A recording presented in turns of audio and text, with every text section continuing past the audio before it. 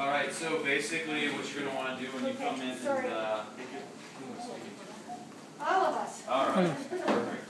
You just want to make sure that before you power up the scope, plug in the power supply and make sure that the cord's not frayed, there's no damage, anything like that. Obviously you don't want to have a short.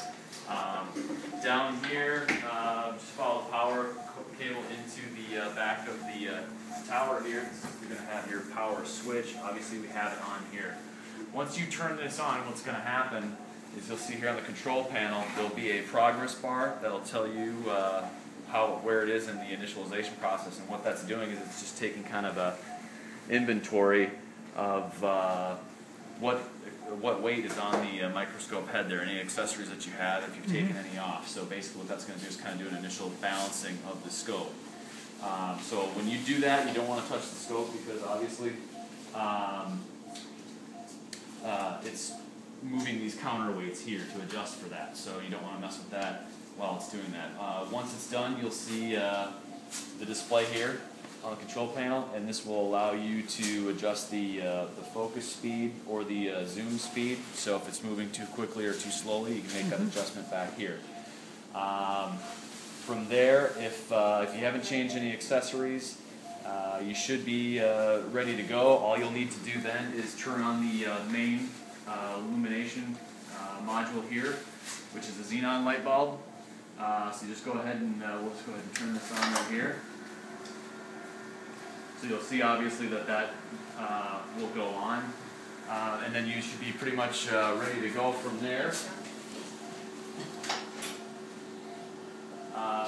Before you position the scope over the patient, you're going to want to do a quick check of the balance to make sure that the scope is acting the way it should.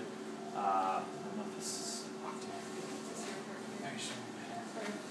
And then in order to do that, what you're going to want to do is you're just going to want to bring it into 90-degree position, so the vertical arm here is straight up and the horizontal arm is parallel to the floor. And then what you should be able to do is just barely hold on to the scope and release the brakes here. And the scope should basically stay in position. It shouldn't tilt away from you or forward. It shouldn't sway either way there. That way you'll know that it's going to act the way you want to once you have it positioned over the patient.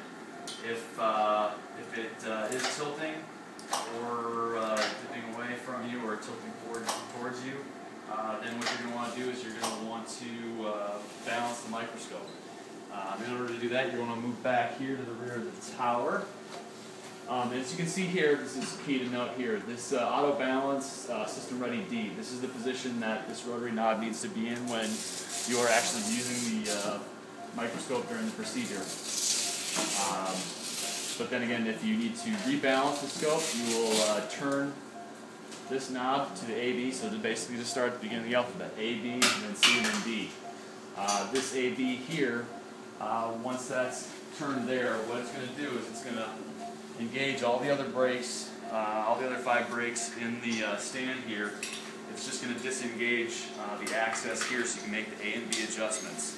So once you hit the brake, then you'll see that the scope is starting to fall away a little bit here because we've turned the observer scope away. It's starting to fall this way. Could you point to that knob again? Right here? Yes, the B knob. The B knob is right here, and then the A knob is facing right here. Okay. So right now, since it's tilting away, you're going to want to basically move the optics carrier this way on the axis to balance it out. So if I just turn this out, you can see it starts to fall. But if I turn it in, that's going to move the optics head here this way on the carrier arm here. So you can see now that it's balanced. Hit that brake and it stays in position, it doesn't fall away. Same procedure for the B. You'll just have to rotate the scope head so that the line of sight is perpendicular to the floor. As you can see here, it's kind of falling this way, so what we're going to do is we're just going to turn this out.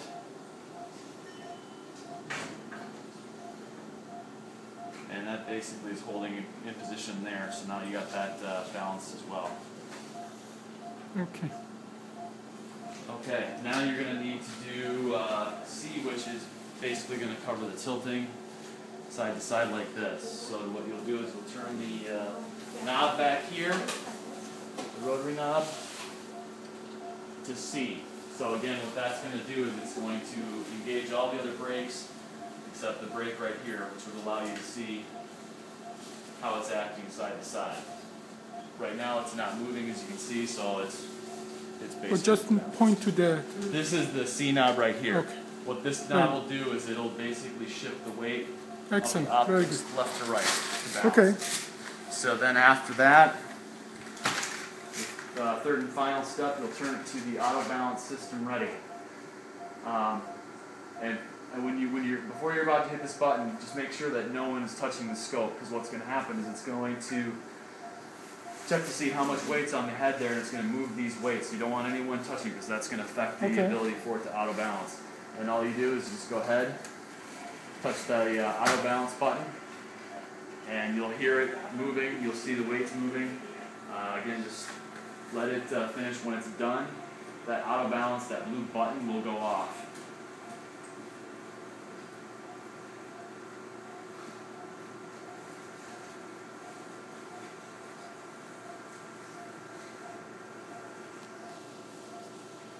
Okay. There. The green Now it's light off. comes You on. get all 3 green lights. Very good. So it's ready to go.